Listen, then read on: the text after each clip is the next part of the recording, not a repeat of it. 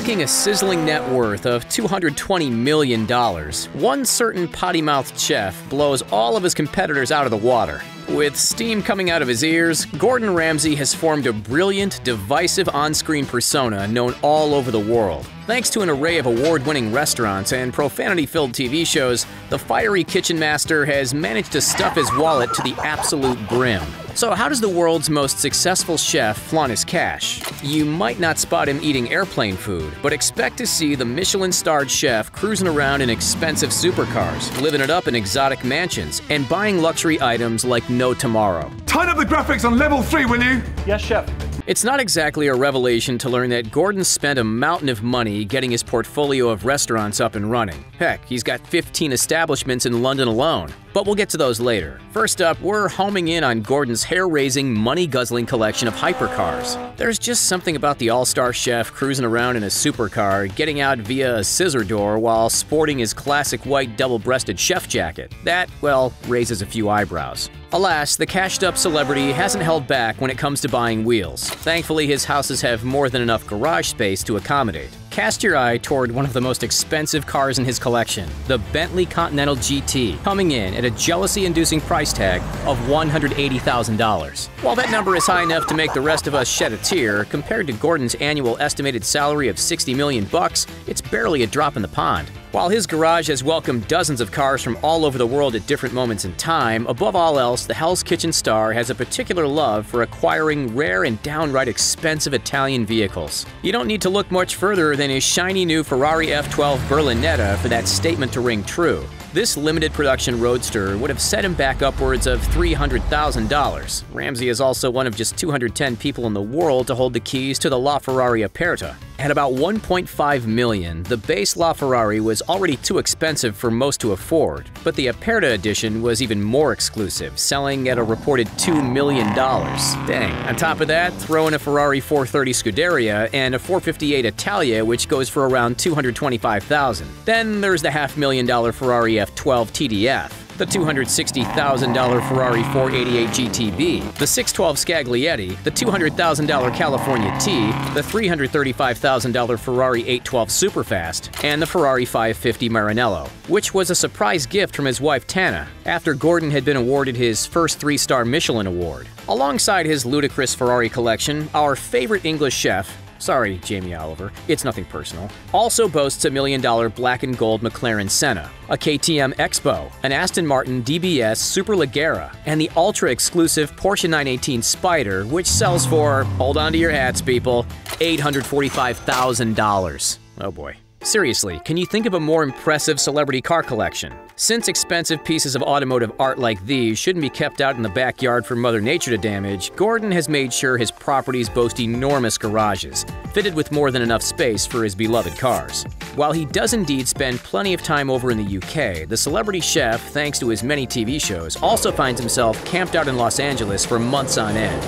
With David and Victoria Beckham as next-door neighbors, his Bel Air mansion certainly doesn't come cheap.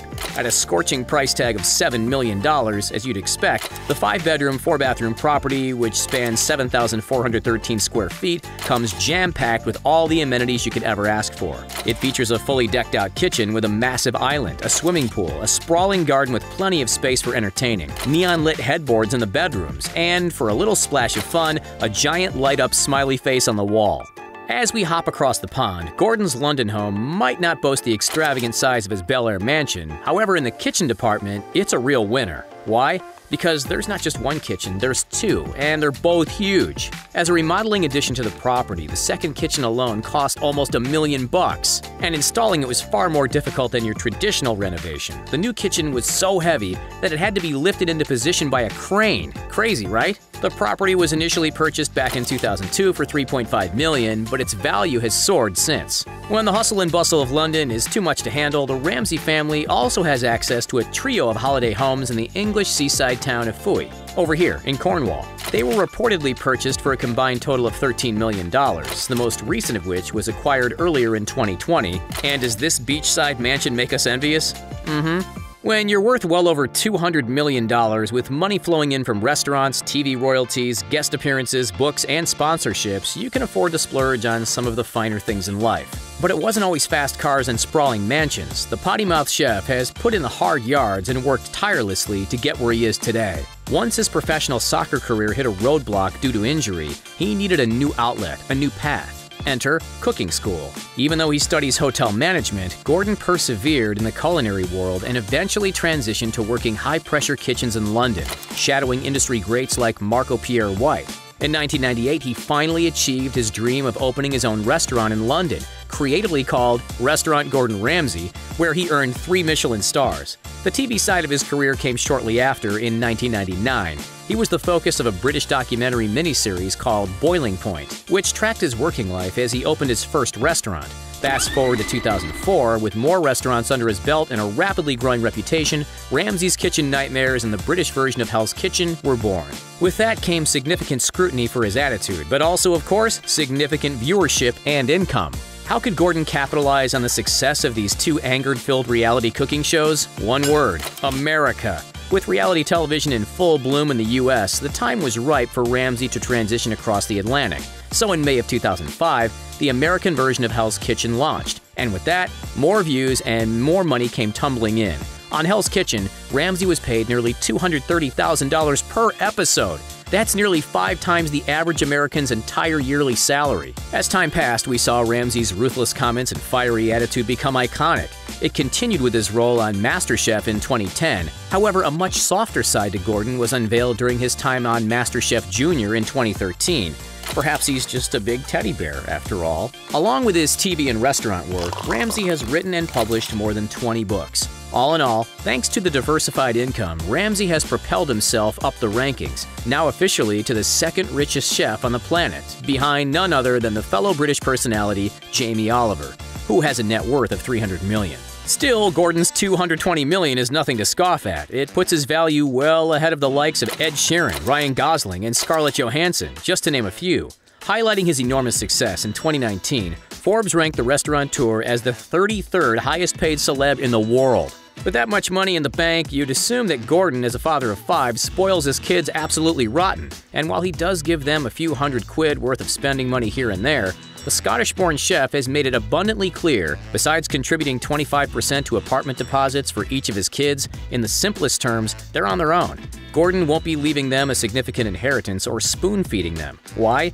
Because he wants his children to pave their own path, earn their own living, and develop their own skills, as opposed to being handed a free pass through life. The way of thinking extends far beyond inheritance. Ramsay and his wife are strict when it comes to family vacations too.